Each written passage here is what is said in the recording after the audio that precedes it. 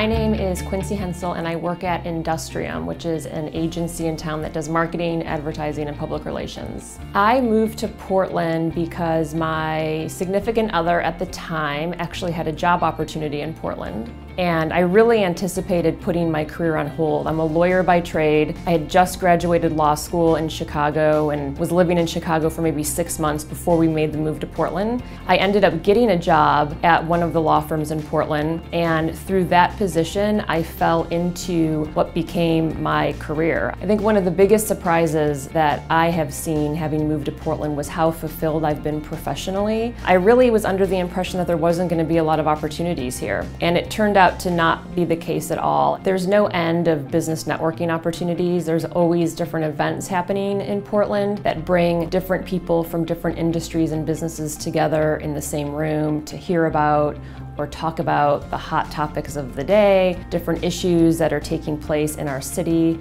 And Portland's one of those places where you can just get so connected so quickly. We have a really connected community. And I think that's one of the pieces that I love so much about Portland, because I firmly believe I could not do the job that I've been doing in Portland in Chicago or in New York or in LA.